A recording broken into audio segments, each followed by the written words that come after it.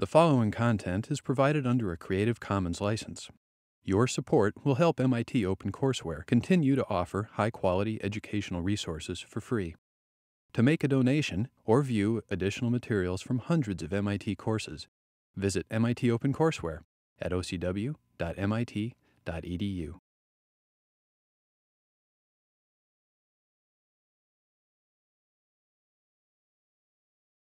I want to actually spend a little time, not too much, talking about discrete-time Fourier transforms versus discrete-time Fourier series. You don't have any basis for comparison, but I think the way we've told the spectral content story this term is quite a bit simpler than in previous terms, but that leaves you puzzling over chunks of the notes and practice problems that refer to the discrete-time Fourier series and to periodic signals and so on. So I just wanted to give you a little insight into that, and then we'll go on to talk about modulation and demodulation some more.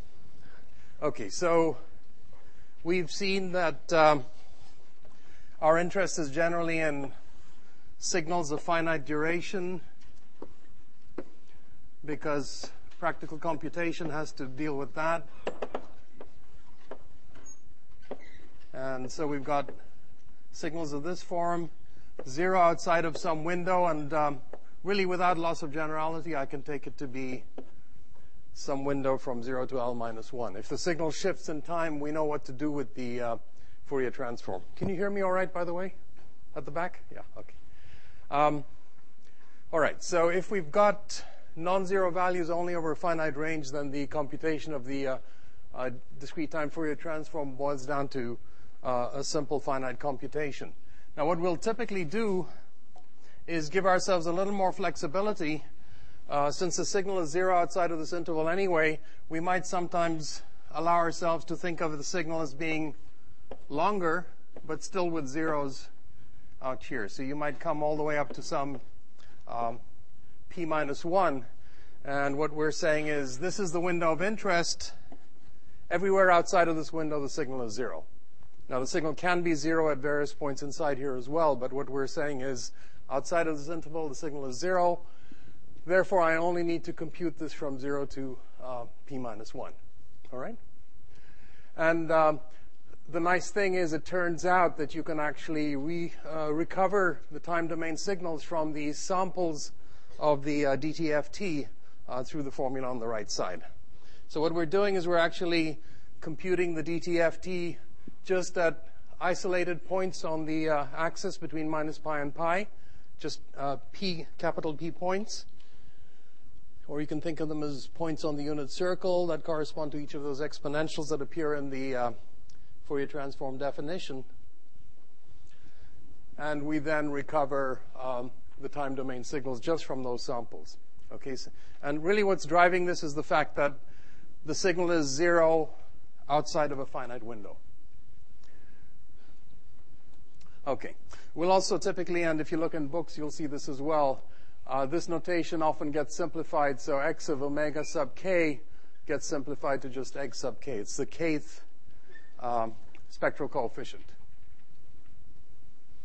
All right. So all that is good. And we have this nice algorithm for computing things, which is the fast Fourier transform. So we talked about how that significantly reduces computation. Now, there are properties of these formulas that you can explore, and I have some listed here. I'm not going to go through them. They're essentially the same properties we've seen for the DTFT. I want to focus more on this formula for reconstruction of the time signal from the spectral coefficients. By the way, in a previous writing of this formula, I had written the upper limit as p over 2. It's actually p over 2 minus 1, so I'll fix that in the earlier slides. Okay, so what you're guaranteed is that if you apply that formula, you will recover every signal value in this window of length capital P. But what happens outside of that window? Well, if you look at this expression, is the right-hand side here periodic? You should suspect that it is because of the e to the j something ends there. Right? If you look at the definition of omega sub k, and look at each of these terms, it turns out that each of these will repeat periodically with period 2 pi. Sorry, with period, let's see, I've said it badly. This whole term will repeat when n increases by capital P. All right, so let me write it down.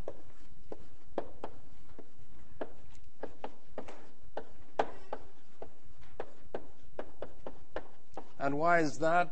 Well, omega sub k is 2 pi over p. So if you increase time by capital P, you're going to increase the exponent by 2 pi, and you've got the same exponential back again. And you can do this for any integer multiple of capital P.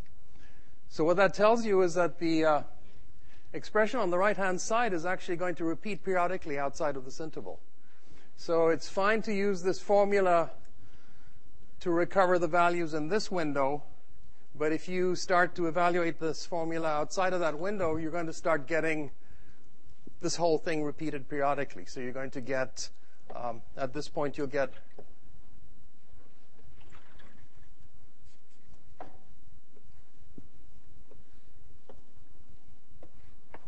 and so on. Okay? So the formula doesn't know what to do except to replicate periodically. It's up to you to know that this formula is no good outside of this window. All right. There's another way to think of it, though, which is that this formula gives you a nice compact representation for a periodic signal. So if you started off with a periodic signal, here's a way to represent it as just a sum of capital P exponentials. And that's what a Fourier series is.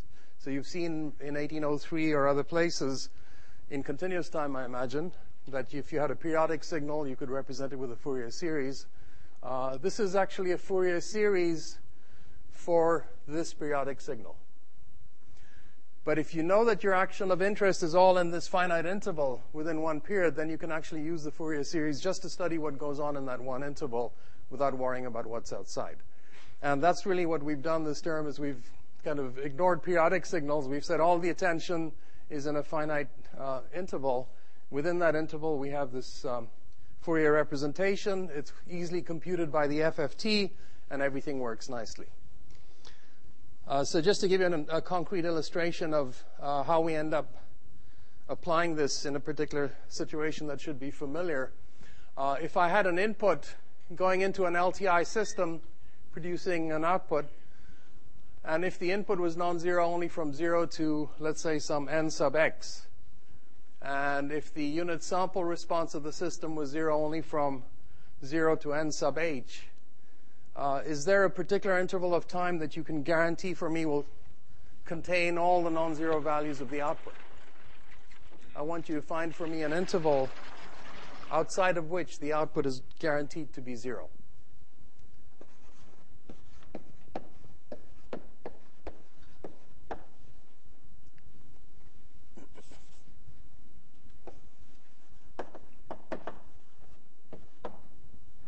Anybody? Yeah. Yeah, good.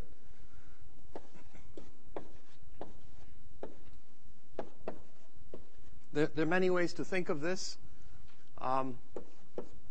One is to say, well, the input value at time 0 fires off a unit sample of duration, goes from 0 to n sub h, and then the input value at time 1 fires off a unit sample response that starts one time later, and so on. So each of these fires off a unit sample response.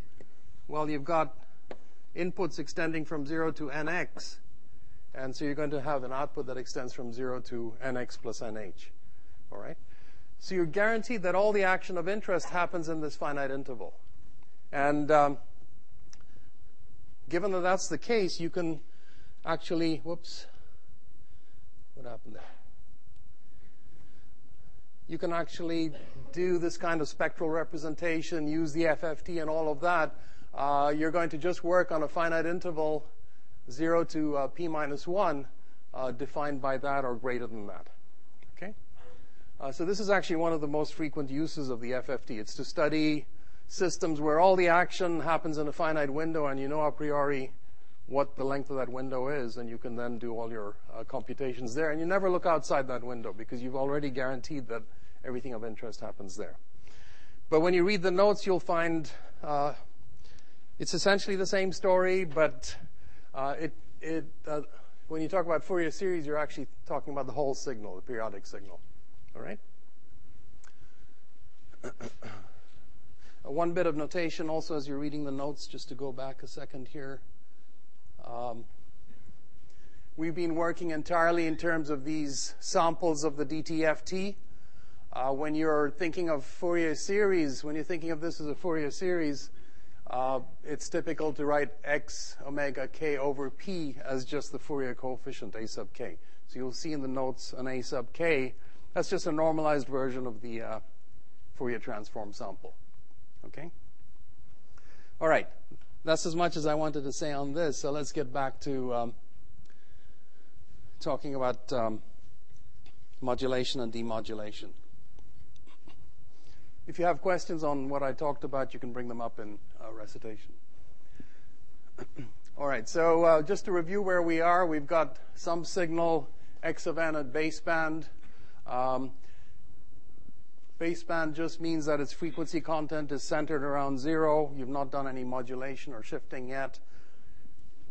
You've been allotted some part of the frequency axis to do your transmission in because someone's told you perhaps that the medium that you're going to use can only transmit in that range, or the FCC has decreed that you're only going to use that region. So you want to send that signal somehow in another frequency band.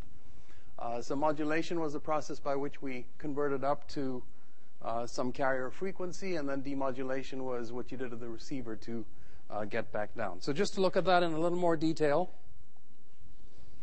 this is the modulation process we talked about last time. You've got a time domain signal, your information signal. You multiply it by the cosine to get an amplitude modulated transmitted signal. So T of n is the signal that you transmit. Okay. There are other names for this. This process of multiplying a signal by a cosine at a particular frequency is referred to as heterodyning. That's a term from the earliest days of amplitude modulation. I think invented by Fessenden, who also invented AM. And of course, it's specifically amplitude modulation for us. All right, so just to think spectrally, we had a simplified version of this picture last time, but let's first assume that this signal has some spectrum, which is shown by a cartoon here. I'm assuming a real signal. So we know that the spectrum has a real part that's even and an imaginary part that's odd, and that's what's shown for you here in this figure. Okay, so we're going to track the spectrum of the signal by tracking the real and imaginary parts separately, because the spectrum is in general a complex function of frequency. We've seen last time what happens when you multiply by the cosine. You take the spectrum and you replicate it at the locations of the carrier. So if your carrier frequency is omega c, here's your frequency band going from minus pi somewhere there to plus pi somewhere here. You've got plus and minus omega c, the carrier frequency. So what happens when you modulate is you take the spectrum and you plunk it down on plus omega c and minus omega c, and you scale by a half.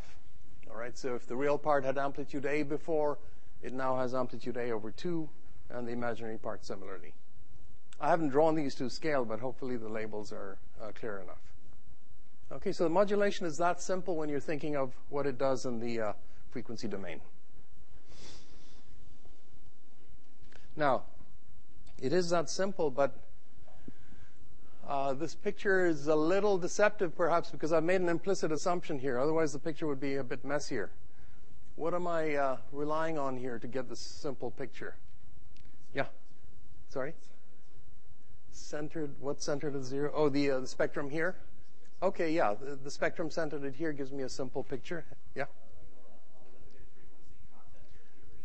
Okay, exactly. You see, when I drew this here, you can still recognize the triangles that came from over there. But if the baseband signal had a frequency content that extended way over, then the replication that I have here would actually leak into the replication that I have there, and I get a more complicated picture. All right, so if you want the simple picture, you actually have to limit the frequency content of your baseband signal. Okay, you can see here, if the signal only extends omega c on either side, then I'm okay. The two replications will not smear into each other. All right, so we need a limit on the frequency content. Now, the specific limit that you have depends on the application. We'll see later when you do frequency division multiplexing, where you're trying to put many different signals in the same general frequency band, that the restrictions might be different. But the basic idea is this, that you want any replication of your signal, if you're going to extract it later on downstream somewhere, you want the replication to not be corrupted by images of it somewhere else, or images of some other signal. So actually, the example that I showed you last time wasn't perfect in that regard, right? Remember, this was the spectrum of our typical baseband. We had 256 samples like this, and then zeros. And we looked at the spectral content. It was given by a sync-like function. And this is the spectral content magnitude. After modulation, and therefore it's the two replicas, I'd modulated this onto a 1000 hertz carrier. So this is what we saw. And you can see here that there's funny stuff going on in here because the tails of the two replications are merging with each other. Okay? So it's not perfectly symmetrical around here. And actually, these sync-like functions decay very slowly. So even though it won't be visible to your eye, there's a considerable amount of this that's actually due to the replica out here. Okay, so this case doesn't quite satisfy that band-limited condition. If you shaped your pulse a little bit more carefully, for instance, if you had more rounded edges, then you can pull in the frequency content, and you might do a better approximation to keeping the replicas separate. Or you might use a higher carrier frequency. That'll pull them apart and have less interference. But it's certainly an issue that you need to think about. Okay. So what happens at the receiver? We already saw this briefly at the end of lecture. If what you receive is what you transmit, in other words, if it's this signal, then extracting the X of n is easy. We said what you do is you basically do the same heterodyning again, right? You take the signal that comes in, multiplied by a cosine at the carrier frequency. That's your signal after demodulation. And a little bit of algebra shows that you actually have your original signal of interest and then something that's your original signal modulated by a cosine at twice the carrier frequency. So now there's some hope that you can actually pull these things apart. All right. So one question, of course, is what does the spectrum of this look like? And we'll look at that. And then the other question is, again, what constraint on the bandwidth of the signal that you originally sent from the transmitter, what constraint is needed to recover? So let's look at the spectrum of the received signal first. We're assuming the channel's not distorting and that we don't have noise. So what's transmitted is also what's received. So here's the spectrum of what's received. It's exactly the spectrum I showed you earlier, right? It was the baseband spectrum, but replicated at plus omega c and minus omega c. So this is what comes in off the channel, assuming no distortion. And I'm going to multiply it again by a cosine at the carrier frequency. So what is it that I have to do? I take this entire spectrum, plunk down a copy centered at plus omega c, and another copy at minus omega c, because my demodulation, just to remind you, my demodulation is multiplication by cosine omega c again. All right, so multiplication by cosine omega c, well, we know what that does in the transform domain, so here's the picture. And the piece that we want is the center piece. So what we need to do is filter it out of what's resulted from the heterodyning. So what kind of cutoff frequency what kind of filter and what kind of cutoff frequency would you want? Any suggestions?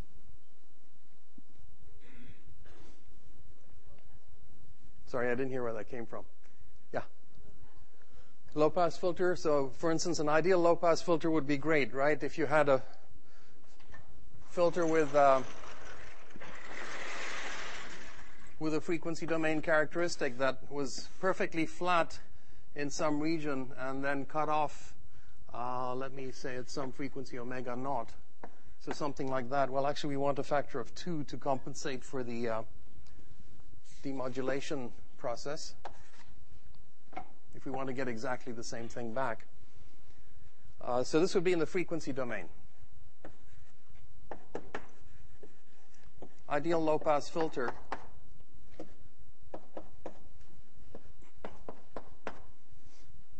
And we know how to get approximations to this, right? Because this is not really implementable. If you wanted to implement this, what kind of unit sample response would you need?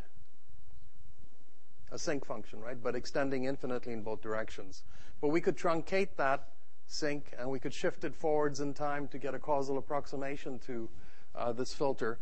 And the resulting frequency response will, if you plot it out, if you compute it and plot it, won't look too different from this. If I plotted the magnitude, you'll get, it's something that's a plausible approximation to this low-pass filter. But what cutoff frequency would you want? What omega naught should you pick?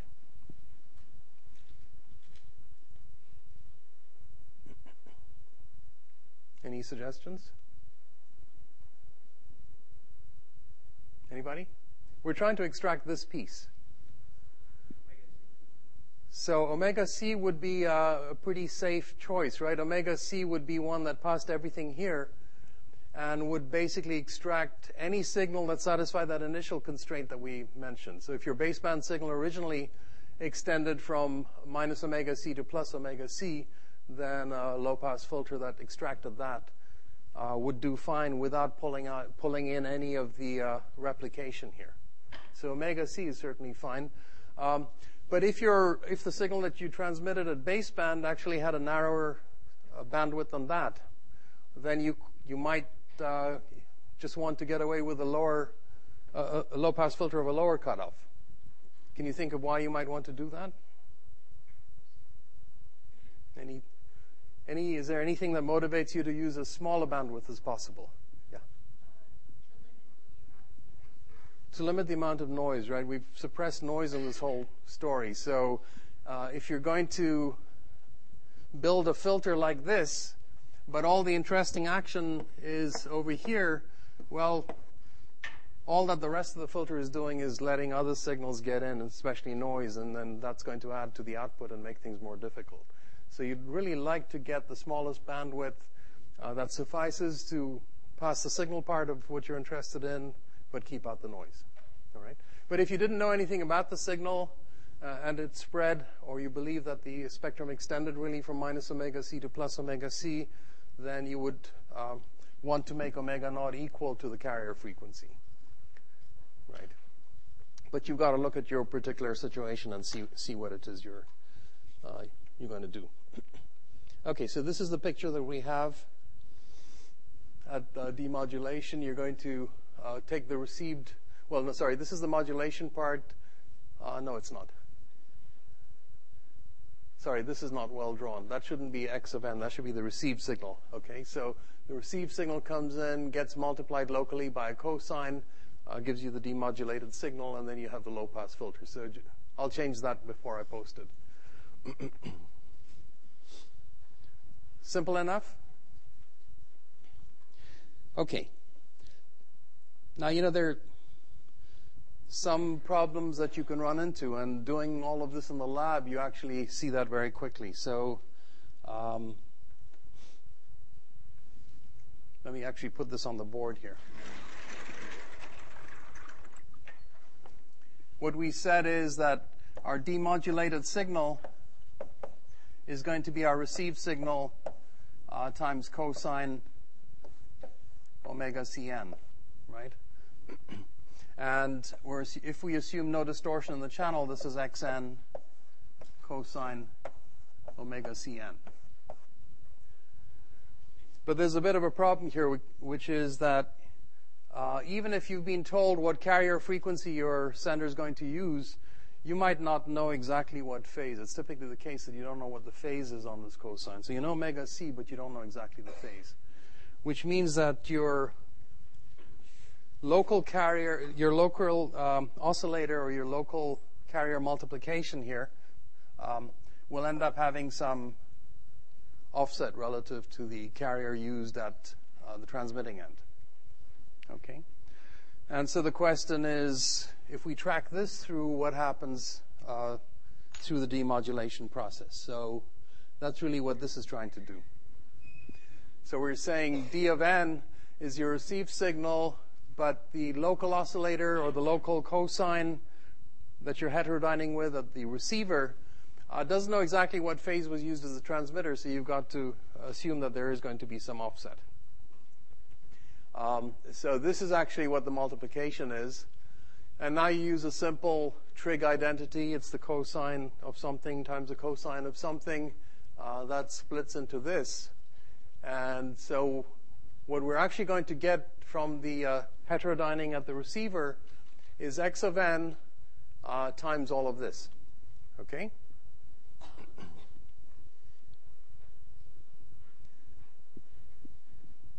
So what we're going to get is, I should write it down here. We're going to get 0.5 x of n, and then there's two pieces here. There's the cosine phi, and then there's the cosine 2 omega cn minus phi. Okay, when you don't have any phase error, the cosine phi term is 1, but now it's reduced from that.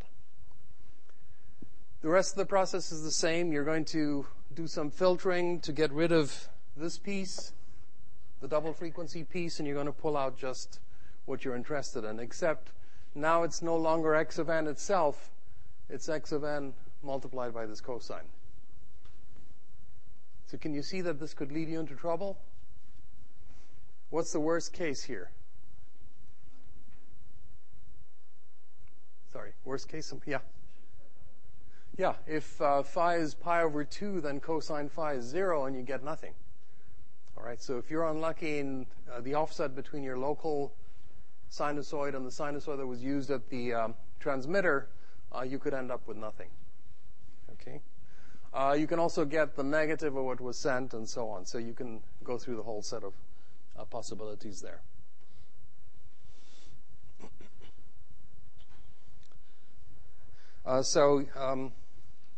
The case of a phase error of pi over 2 corresponds to looking at a signal that was transmitted on a cosine and multiplying it by a sine.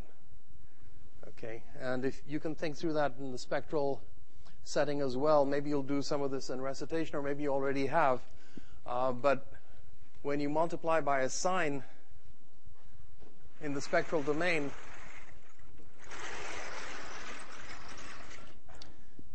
so if you've got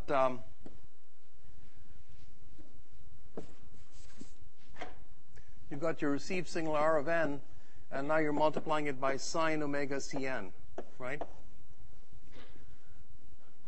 Sine omega Cn, well, that's 1 over 2j e to the j omega Cn minus e to the minus j omega Cn, right? So in the spectral domain, what happens? Well, you've got R of n multiplied by 1 over 2j times this first exponential. In the spectral domain, that does a shifting and a multiplying by 1 over 2j.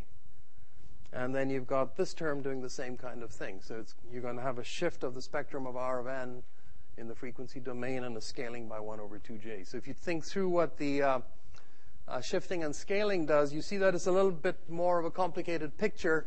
What you had over here, well, the real part gets replicated around the 2 omega c region, but flipped over. The imaginary part gets carried over intact. And then the replications around minus omega c, that is. The imaginary part gets flipped over, and the real part gets carried over directly, except what was real before becomes imaginary now, what was imaginary before becomes real now. So you can track through all of that, and it just comes from applying standard DTFT results to what the spectrum of the product of an R of n and this is, okay? But the interesting thing is now the two replications, when you sum them up, will leave you with nothing at 0, because this piece here will cancel out exactly with that piece there. So if you think through in the spectral domain what's going on, you'll understand exactly that if you've put your signal on a cosine and you demodulate with a sine, you're going to get nothing in that low-pass region. Okay, so that's just the same result but seen spectrally. All right, so that's uncertainty between the phase of the transmitter and the phase of the receiver. Here's another thing that has a similar effect, which is an unknown delay on the channel. Okay, so at the transmitting end, you've got your baseband signal multiplying the carrier. This is what's transmitted. But then you have a time delay, let's say D samples, capital D samples. So then what's received is actually T of n minus D. And that's what's going to get us multiplied by the local carrier. And I'm assuming for now that you have the phase. So we can bring them both together later. But I'm assuming now there's no phase error locally, but there's an unknown delay on the channel. And you can see it's going to be the same kind of thing. You've got a cosine times a cosine, and the arguments are slightly different from each other. And you use the same trig identity, and what you find is the output of this process is not the input delayed, which is what you would like to get ideally. You aren't going to compensate for the delay with a causal filter, but it's also going to be scaled. And it's going to be scaled by an unknown amount that depends on that delay. All right? So it's the same kind of thing that happens. So the question is, how do we get around this? And here's one idea that works well and which you're actually exploring in the lab, which is to use both the sine and the cosine. Okay, so use both the sine and the cosine to demodulate. If you go completely bad on one channel because you got the phase completely wrong with the cosine, you're going to do all right on the sine channel. If you do completely bad on the sine channel because you got the phase wrong, then you're going to do all right on the cosine channel. So at least one of them will work, and more typically, both of them will work a little bit. And what you'll then do is combine the two outputs. Okay, so you're going to have the signal coming in. There's a cosine multiplication and a sine multiplication, and then the low-pass filtering. We refer to this as the in-phase component, assuming that you were modulating on a cosine, and this is referred to as the quadrature component. So there's in-phase and quadrature.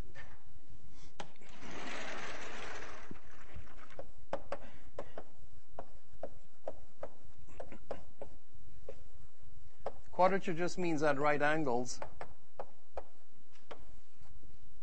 So this is the I and the Q components.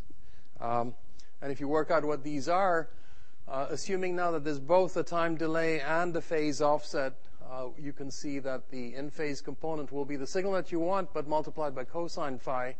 The quadrature component will be the signal that you want, but multiplied by sine phi. And from there, it's not so hard to imagine that you could actually get back to the signal of interest. And here's one way to do it that works fine if you've got on-off signaling.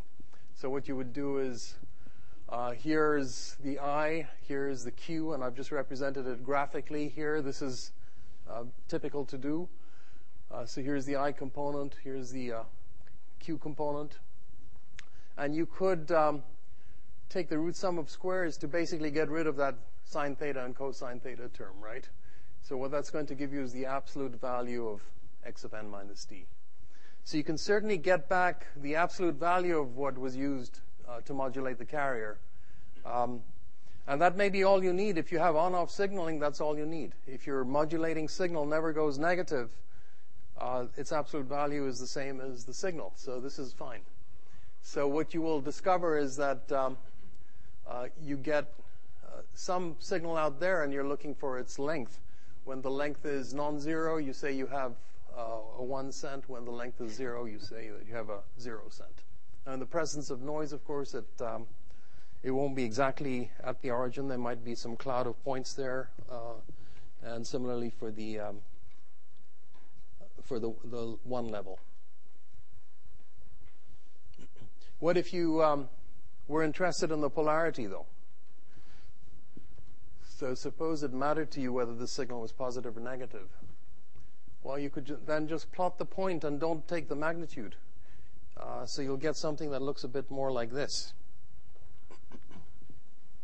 Okay?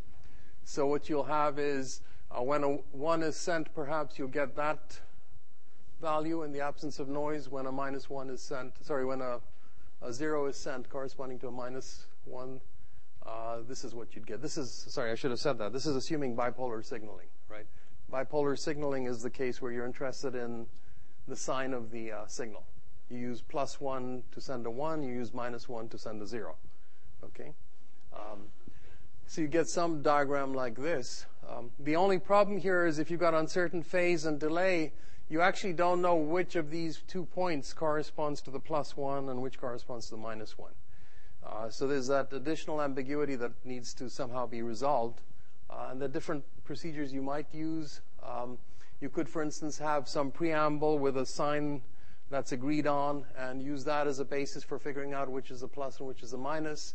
And there are other ways of doing it as well, where what's called differential coding, where basically it's not where that is, but whether it flips over to the other side or not, that signals a bit. And so what you could do is to transmit a 1, you'll step the phase by pi, and that can be detected. And to transmit a 0, you don't change the phase in the next bit slot. So if from one bit slot to the next, the dot stays there, you know you've just received a 0. If from one bit slot to the next it flips over to the other side, you know you've just received a 1. Okay, so even with the ambiguity, if you change the way you code at the sending end, you can actually compensate for this. Okay. Now, playing this game with sines and cosines can actually also be done at the transmitting end, and we haven't explored that in class, but it's something that you could think about. So we've been talking about taking the samples and multiplying them onto a cosine carrier.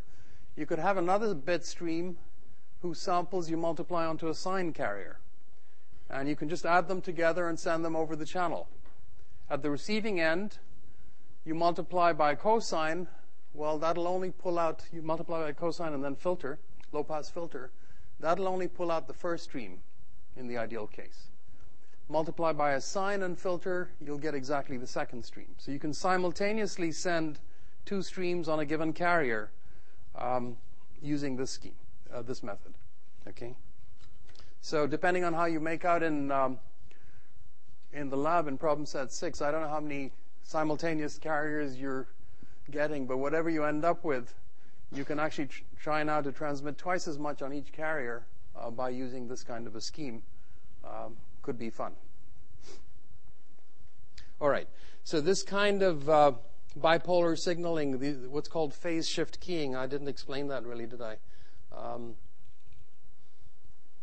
We've said it before, but we've talked about bipolar or phase shift keying. All that we mean is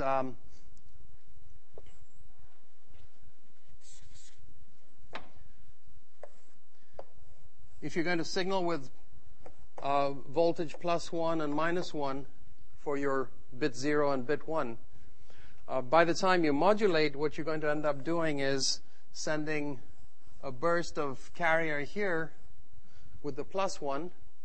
And then when you come to the minus 1 region, you're going to multiply that carrier by minus 1. So you're going to suddenly step the phase. Right? So amplitude modulation with an amplitude that switches between these levels can be also thought of as a phase shifting. So you're keying between a phase of 0 degrees and a phase of 180. So this kind of scheme is used all over the place. And I actually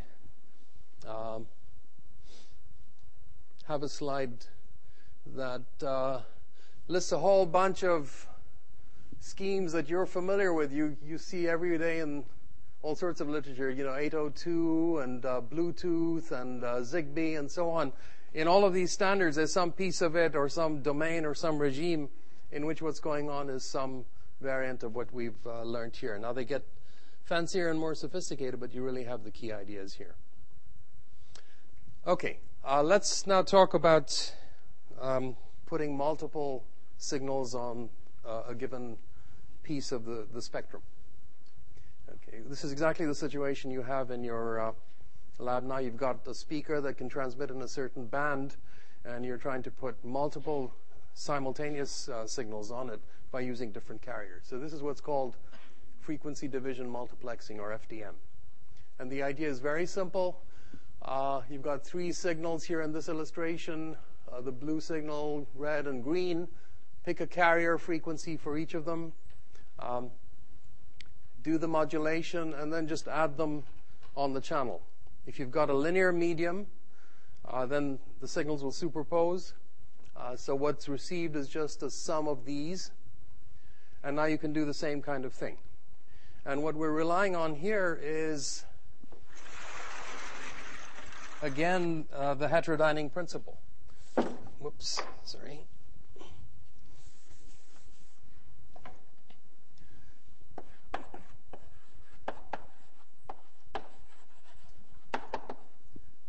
Okay, so if you've got frequencies omega red, omega blue, omega green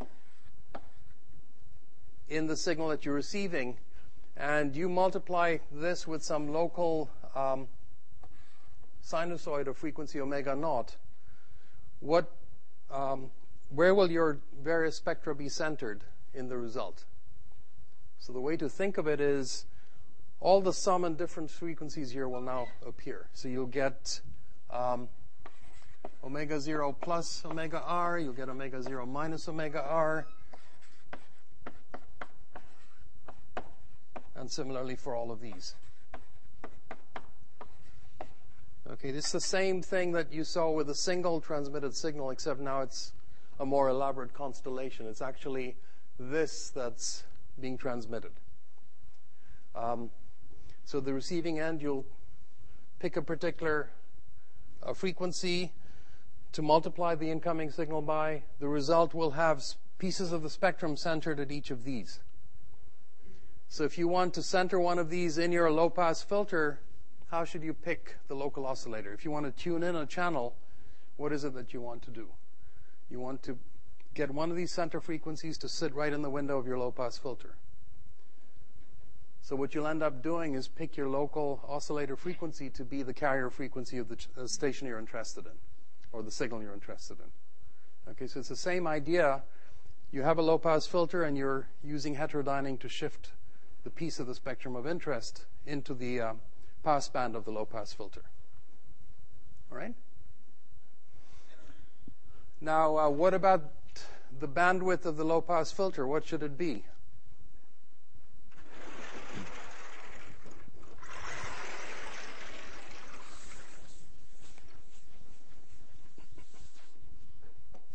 So now it depends on how closely spaced your carriers are, right? So for instance, if I ended up heterodyning such that my blue signal came into my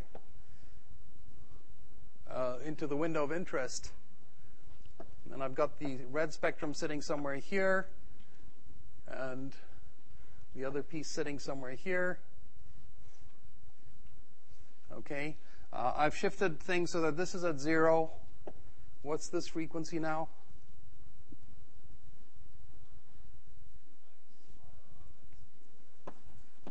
Omega r minus omega, what was it? Blue, right? So I basically shifted these frequencies. So this is at 0, sitting in my low-pass filter.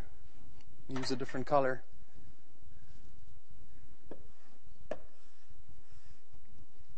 And I want to reject everything else. So how should I pick that low-pass filter? Well, presumably you want the cutoff to lie between these two frequencies. So you want half the distance to the nearest carrier, right? Half the distance to the nearest carrier frequency. Okay, so you can think through these and notice how all our thinking's been in the spectral domain. Thinking in the frequency domain clarifies this whole thing. You really would not have been able to do what you're doing thinking entirely in the time domain. Now, all of this comes to us really from, let's see, I had that already. Yeah. All of this comes to us from rich legacy in AM radio. We're not using this for transmission of analog signals by amplitude modulation, but it's the same principles. So these principles actually were studied from the early 1900s, actually. And the AM radio that we see around us now is actually set up exactly to do the kind of thing we're talking about. So you've got some frequency spectrum that the FCC is allowing you to use. Different stations are given different carrier frequencies that they can operate on. They're also instructed on what bandwidth they can occupy. So basically, the carriers are 10 kilohertz apart, the way that the stations are assigned.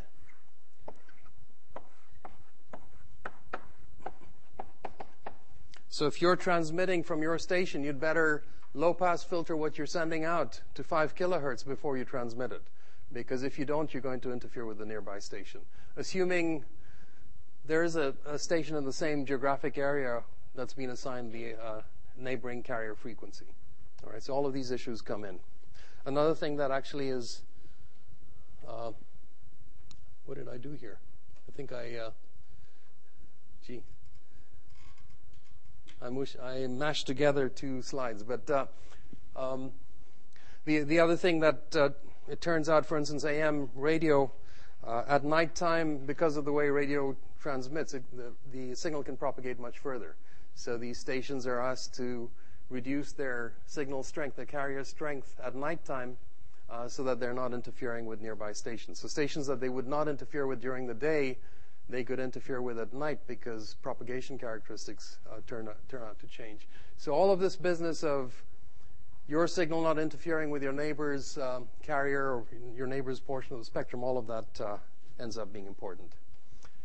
Okay, I think we've probably said as much as we want to say about the signals part of this class. One of the things about 602 is that those of you who master it come out knowing the subject better than any of us that teach it, because there's none of us that's able to teach the course right through, start to finish. Well, that's not entirely true. Harry knows how to do it. Chris Terman knows how to do it. The recitation instructors hang in there for the whole term. But it's very hard for one person to do that. So I'm done. I'm going to be sitting there from next lecture onwards. So thank you all for your attention, and thank you.